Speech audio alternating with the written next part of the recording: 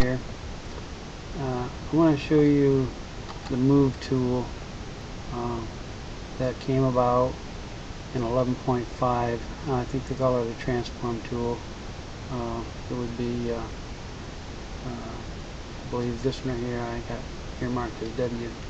But what I want to show you is kind of how it works in 11.6 and how they've kind of fixed it up in 12, I guess not 12, but 2015. So I'm going to go ahead and metaform this little cube, and this is a 10mm cube, so it's very small. And one of the things that doesn't work so hot in 11.5 and 11.6, 11.6.3, and up until 2015 is this transform tool. It's very hard to grab the widget, and it's very hard because on small objects, for some reason, this pre-highlighting overrides selecting the widget, and you just can't select the widget and do anything with it. Now if I zoom out here, I can select the widget and all is well and good.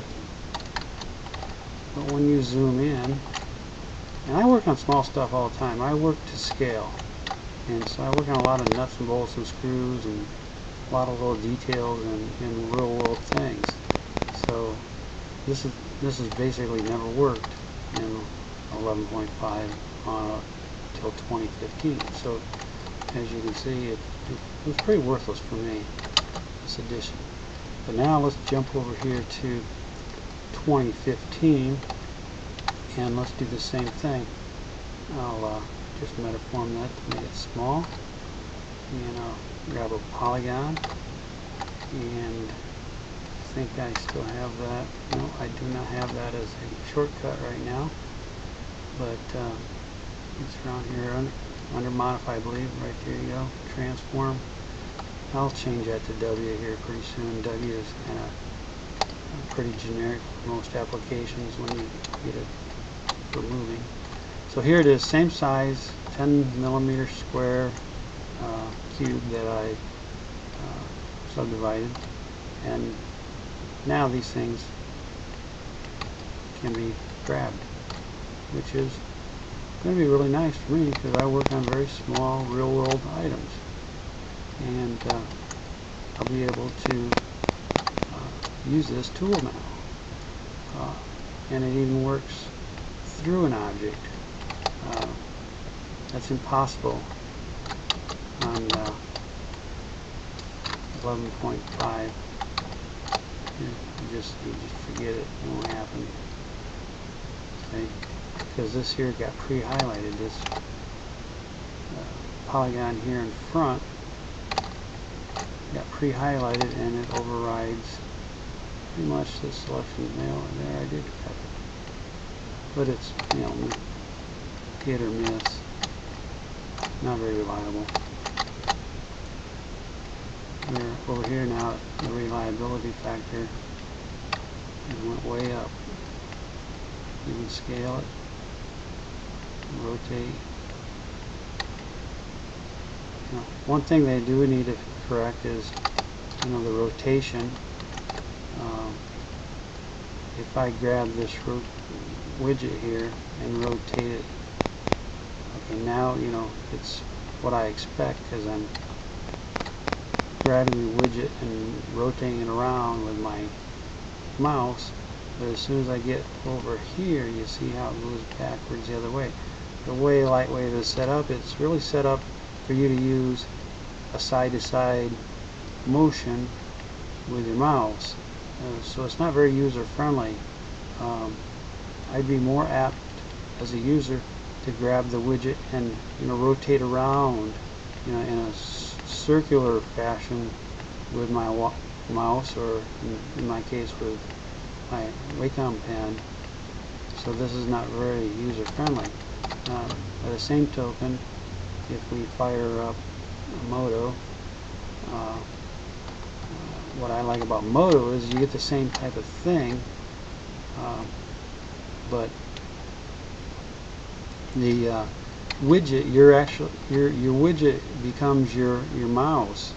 So in other words, your mouse pointer disappears, and this one's running real slow because I have this screen capture software running. But anyway, watch when I select this yellow here. And you probably won't be able to notice, but my mouse will disappear, and I will be rotating that in a circular fashion on my Wacom tablet. So it's very, very user-friendly in that regard, and very intuitive. You know, and these are selected really super easy. You know. They did a really good job with this type of thing, where in LightWave here, it's still, you know, I appreciate these extra tools, but you know, I'd like for them to really hone them down and get them to function super well, not just well. That's posing some problems here right now. It's very oh, there, I got it. You know, modeling shouldn't be, you know, a hit or miss type thing. You know, you should be able to grab this stuff and know exactly what you're going to get when you like rotate. See, if I'm moving my mouse down, but the thing is rotating up. You know, it's a left to right motion with your mouse, and it really shouldn't be that. It should, you know, in a circular fashion, like in Moto here. It's just much more intuitive to do it this way.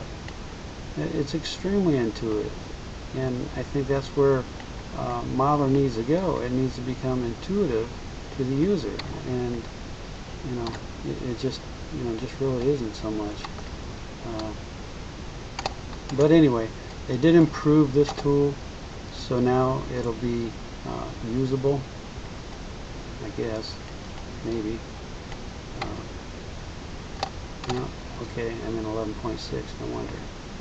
Let's go over here, and yeah, it is usable now, so that'll be good. But you know, actually, this thing should be big.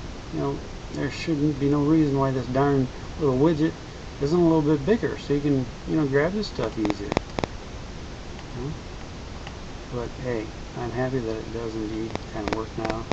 You know, there's probably only 1 or 2 pixels here that actually make, you know, the widget selectable, which, you know, sometimes when you're using a tablet, you know, it can be kind of difficult sometimes. I don't know. Anyway, things are improving rather slowly, but things are improving. That's my 2 cents. See you next time.